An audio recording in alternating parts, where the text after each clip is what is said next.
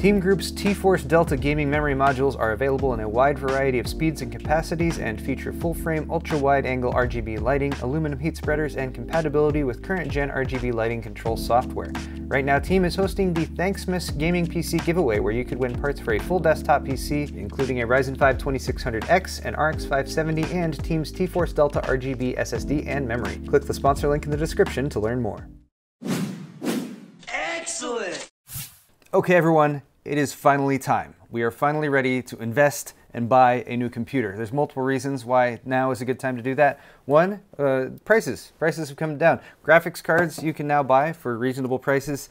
SSD prices have come way down. That's super nice. Even memory prices, not as good as they could be, but much better than they were 6 months or a year ago. So I'm going to take you through 4 bonus builds today. This is sort of an extension of my monthly builds series, but these are parts lists, so if you want to see a tutorial on how to build a computer, check out my most recent how to build a computer video. And if you'd like more builds videos of me actually putting builds together, check out my builds playlist, which I will link down in the description. Now, all the builds today share some similarities, but they scale up in price, starting at $400, then $700, then around $1,100, and finally my best all-around system that includes a monitor for $1,250. These are all mainstream systems, so I'm not looking at crazy high core counts or really expensive parts. I'm just trying to give you guys parts lists that I would legitimately recommend if I had friends who had $400 or $700 or what have you. I'm not caring too much at all about aesthetics. It's more about performance. And then I'm also going to start out by going down sort of some conceptual things about the PC parts in general. So the parts lists include the 7 main components for a computer, which includes a CPU, and you will also need a heatsink fan. Sometimes that's included with the CPU, sometimes you can buy it separately. You also need a graphics card. That is very important. The only way you wouldn't need that is if you have integrated graphics, which the lowest end $400 build has. You're also going to need a motherboard. The socket for the motherboard should match the CPU that you choose. And then the form factor, for all of today's builds, we're looking at ATX form factor builds, should also match your case. So if you want a smaller case like micro ATX or mini ITX, make sure the motherboard you choose is mini ITX, and then also get a case that matches. And then for the most part, you should be able to use the same other components that I'm sharing with you guys today. You also need memory. It's also called RAM, random access memory. The current memory standard is DDR4, so all the systems I'm talking about today use DDR4. And then my recommended memory configuration right now is 16 gigs, 2 8 gig sticks, so you can run them in dual channel mode, and that is what all of these systems I have put together today are going to be using as well. Moving on from there, you will need a case to put everything in. You'll need a power supply to provide power, and then you'll need storage via a SSD. You can also use a hard drive, but I always recommend right now, if you're building a new computer, use an SSD at least for your operating system. Other than that, you might need a few other parts. You will need a monitor to plug into, you'll need a keyboard and mouse, you'll need an internet connection and a router. The router is often provided by your internet service provider, and you'll need an operating system such as Windows 10 or Linux. I'm not including these for the most part in the costs of the builds I'm putting together today, except for the final one that does include a monitor. And then for an operating system, if you want Windows 10, check out the video I posted about getting Windows 10 on the cheap, and that will get you off and running without too much expense. Finally, the core components I'm using for all the builds today can be summarized as such. So this is 5 of the 7 items, excluding the CPU and GPU. You can get a solid case for $50, so that's kind of your starting off standard for a case. You can get a solid power supply for $30 to $50.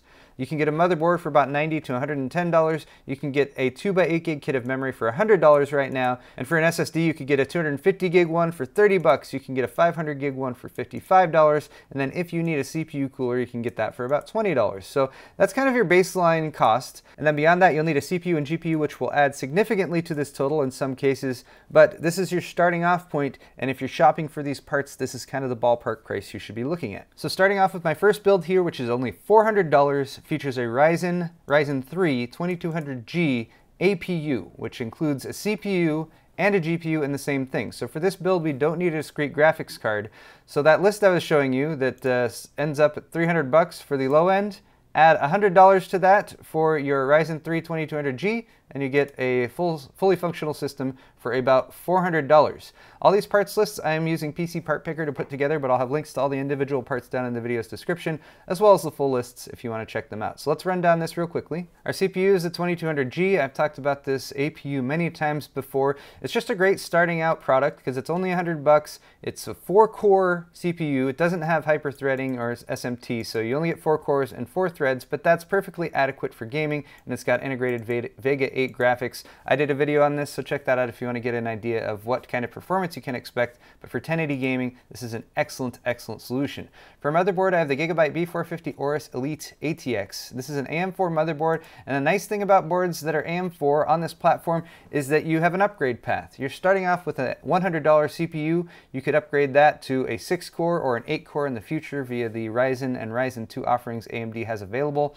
So I love having an upgrade path, and I chose this motherboard not because it's the cheapest, because there are cheaper B450 boards out there, but it's got solid power delivery, a nice feature set, and if you do decide to upgrade this system in the future, then you won't need to necessarily upgrade your motherboard as well. So for 90 bucks, that's a great choice. I'm using the same memory kit for pretty much every single build today, and that is because it's 100 bucks. It's DDR4 3000, and you do want faster memory if you're going with an AMD build in particular. I recommend 3000 or 3200 speed memory. This kit will work with AMD or Intel setups, including Ryzen setups, and it's only $100, at least for the next 4 days. So jump on that while you can. 16 gigs, 3000 speed memory for 100 bucks. Again, that's just why I stuck with it for the entire build. For storage, we have a Team L5 Lite. This is just a really basic entry-level SSD, but it's 240 gigs, which is enough for your operating system in some games. You would want to supplement this with another SSD or a hard drive, so bear that in mind for the future. But for 30 bucks, that gets you off and running, and from there you can choose a case.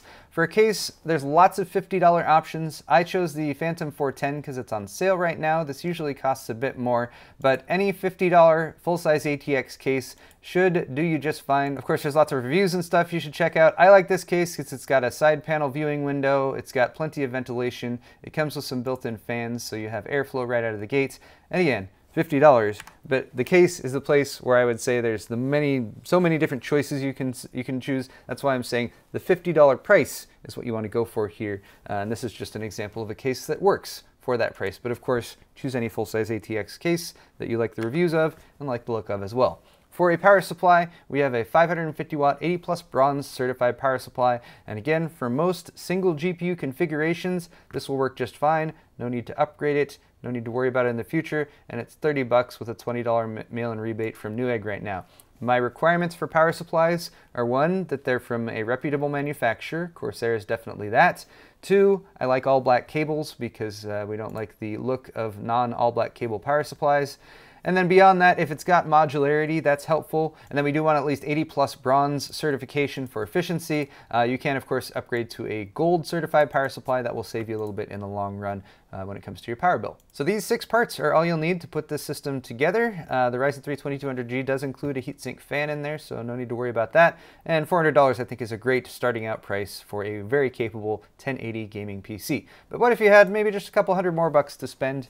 Where would you go from there? For that, I have build number 2 here, which is only $700, but has some significant upgrades. So we've gone from an APU that has integrated graphics to a CPU, but not just any CPU, the 8-core Ryzen 7 1700X. So this has 8 cores and 16 threads, massive jump up in CPU processing capability from the $100 2200G, and this is only $150. It doesn't come with a heatsink fan though, so I've included the Hyper 212 Evo, which isn't the prettiest, but it gets the job done and it's only 20 bucks. Again, I'm not considering aesthetics very much for these parts lists at all. Beyond that, we have the highly rated and recommended B450 Tomahawk motherboard from MSI, which you can get for $100 to $110. Same kit of memory, same SSD. We've added a GTX 1060 6 gig. Thanks to the glut of inventory that NVIDIA is suffering through right now, you can get these for actually $200 for a 6 gig version of a 1060. That's a great deal there. Same case and then same power supply as well. And that gets our total to $688.46. If you deal with all the mail-in rebates, of course. So sub $700 for this build, and I'm so happy that AMD has done what they've done with Ryzen, because an 8-core 16-thread processor for 150 bucks is just, that's so awesome. This is a great deal. Even though it's not second-gen Ryzen like the 2700 and 2700X, it still has a good out-of-the-box frequency, 3.4 gigahertz, and you can overclock it since these are all unlocked for overclocking as well. We gotta have a cooler, so this is the Hyper 212 Evo. I only chose this because it's 20 bucks. There are other coolers you can get that are gonna be a lot prettier than this one. Like there's even a black version of the Hyper 212 Evo, but it's $35, so 20 to 35. I was like, we'll just stick with this one. This will get the job done just fine for any Ryzen processor, but of course if you want to spend an extra 10 or 15 or 20 bucks on something that might cool a little bit better and look a little bit better, then you're totally welcome to do that. That's the beauty of the flexibility of building your own PC. Choose your own parts, spend your money where you want to. The B450 Tomahawk motherboard from MSI I've recommended a few times now. It's just got really solid power delivery for about 100 bucks. So this is a good sort of entry level, but also will take you through to the mid range and even towards the high end if you get a higher end CPU and start dabbling in overclocking. 4 DIMM slots so you can expand your memory in the future. It's got USB 3 and it's even got a couple M.2 slots in there as well. So if you decide to add some high speed storage, you can do that too. And then again, the power delivery on this motherboard is just really solid for the price. So if you get into overclocking, that's something you're going to want to have. Graphics card is the GeForce GTX 1060 6GB from EVGA. This is basically the least expensive GTX 1060 6GB that they have on PC Part Picker, but being $200 when these were selling for $250 to $300 or more just a few months back is a pretty good price if you ask me. Of course, they ramp up from there if you do want to get something that has a bit better cooling solution, since this is the small version that just has the mini cooler on it. But functionally, it's just fine, and it's 200 bucks with a $20 mail-in rebate, so there's my choice for your graphics card. And there is the entire system with the low price of sub $700. I think this would be a great system for anyone who wants to get in there, get it put together. Of course, here as well, you'd probably want to add some additional storage beyond the 240 gig SSD, or you could just mix and match some of the parts from these couple higher end builds that I've put together here. Next build is the $1,075 80 build, and this has an 8700K and a GTX 1070. Total price here is $1,074.81. That includes a few mail-in rebates. 8700K is my choice right now if you want to build on the Intel platform and you want a high-end CPU and you don't want to pay way too much money for it like you'd have to pay for the 9900K right now. The 8700K you can get for 340 bucks. That's still a little bit on the expensive side when you compare it to what AMD can get you for 6-core processors, but this will overclock. You should be able to get to at least 4.8 to 5 gigahertz on this CPU without too much trouble, and it's going to give you better overall gaming performance. It's just got better single thread performance. So for people who are still into the Intel side of things, that's why I included this build as well. But again, I paired that up with a Cooler Master Hyper 212 Evo just because for 20 bucks you can't beat the price to performance, and you do need an air cooler to go along with the CPU. Beyond that, our motherboard is the EVGA Z370 The Win. This is actually a really solid motherboard from EVGA. It used to go for well over 200 bucks, now on sale for 150. It's got 3 M.2 slots, it's got surface mounted power and reset buttons, as well as a debug LED. It's got a real solid power delivery setup as well. So I think for anyone who just wants, again, a motherboard that's going to get the job done, handle overclocking, get you the most performance out of your 8700K that you want for 150 bucks, I think you're going to have a hard time getting a much better deal than that. Moving on for storage, I've just upgraded our 240 gig SSD to a 480 gig SSD. Team on their L5 Lite series has some pretty good deals going on right now, but 55 bucks. Like I mentioned though, there's lots of SSD sales going on, so right now I'm just looking at SSDs in the 240 gig up to the 1 terabyte range and sorting them by price per gigabyte. 11 cents per gigabyte is what you're getting as far as the deal on that 480 gig Team drive, but you can get anywhere in the 11 to 15 cent range down here, and you can even get some screaming deals right now on some 1 gig drives like this ADATA SU650 for 120 bucks, a Samsung 860 EVO for $130. That's another great deal as well. Guys, what I'm going to be doing on Friday, when Black Friday actually hits, is another follow-up video to this, and that one won't be like, here are builds. I'm just going to look at deals that I find that are really good, so I'll be collecting those, and if you find any, leave them in the comment section down below. Maybe I'll scoop them up to talk about on Friday. Moving on from there, though, we have our graphics card, the GTX 1070 8 gig for the win. This is from EVGA, so it's an aftermarket version of it. $310. Wow, GTX 1070s, thank you. Finally, it only took like over 2 years for your prices to actually get good, but I'm glad that they're finally good now. So this is available on Newegg, again with a $20 mail-in rebate, $310. So that is the option that I chose for this one, but you should very much be considering, especially with this build, GPU upgrades. So for instance, on PC Part Picker, I'm just looking at 1070s, 1070 Ti's, and 1080s. I would include 1080 Ti's, but stock on those has gone away, so they're really overpriced. But 1070 you can get for $310. Entry-level 1070 Ti, 40 bucks more for $350. So if you got 40 more bucks, that's a nice upgrade right there. And finally, entry level for our 1080 is a little disappointing at $440. I feel like if you guys keep an eye out in the next day or two, these are going to be going for $400. That's my expectation. So keep an eye out for those as well. For now, I think the best bang for your buck in this range of graphics cards is going to be a 1070 or a 1070 Ti. Beyond that though, we've got a power supply, and here I've upgraded to an 80 plus gold rated power supply. I would normally have jumped up to a 650 watt, but if you can get a 750 watt for the same price, then you might as well. Still 80 plus gold, $50. This is a really solid Seasonic unit. Seasonic makes really good power supplies, and again, it meets all the criteria of all black cables. It's partially modular, and 80 plus gold is kind of the big upgrade here. So for 50 bucks, I think that's a really solid deal. And there you have it for my rundown of the just under $1,100 build here, featuring, of course, the 8700K. And this system, I think, again, has the most potential for upgrades. So if you wanted to tack on 40 bucks or 100 bucks, upgrading the graphics card in this system, it will handle no problem. But again, if you're looking for bang for the buck, I'd say you can't get too much better than that right now. Final system here is the Black Friday builds full Monty. I don't know exactly what to call this. I've been talking about PC gaming and the things that make PC gaming desirable, and I think those things include higher refresh rate monitors, so going above 60 hertz, higher resolution, so going above 1080, and then adaptive refresh rate, so G-Sync if you have an NVIDIA graphics card, or FreeSync if you have an AMD graphics card. G-Sync monitors almost always cost $100 to $200 more than FreeSync monitors, so for that reason, and this build, I've gone with a really nice assortment of parts that I think will get you a very nice PC gaming experience, all for about $1,250, $1,223 according to the prices right now.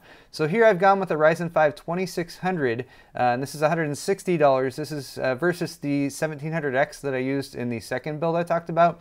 This one will get you a bit higher frequency out of the box. It's 2 less cores, so it is a trade-off there, although it does come with the heatsink fan included. So all that for $160, a good choice there.